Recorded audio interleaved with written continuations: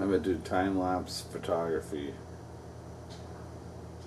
Okay, so note the time on the videotape. It's 5:46. When all that snow melts off the grill, it's time to throw the tri-tip on. Okay, see, most of the snow is off. See how I have it cracked open just a little bit so I can see if it catches on fire. Winter Grilling 101. I'm going to YouTube it. If I could sell it, I would, but I'm sure people just will want to watch it for free. I'm going to name it Grilling in Clogs 101. Why do we always name it 101? Actually, this is probably senior level shit.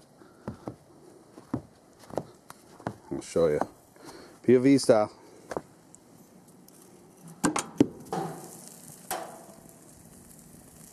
Look at that. For tacos. Huh? Tri-tip for tacos. POV. Oops. I'll edit that. Let's be recording. See what happens when you're unattentive? That's why this is Grilling in Clogs 301. It's a senior level grilling class. But if you're smart, you'll leave a little thing stuck in the grill so you can see when it catches on fire, and then you can identify the meat as long as you have a high definition video camera. Whoops. With stabilization and autofocus.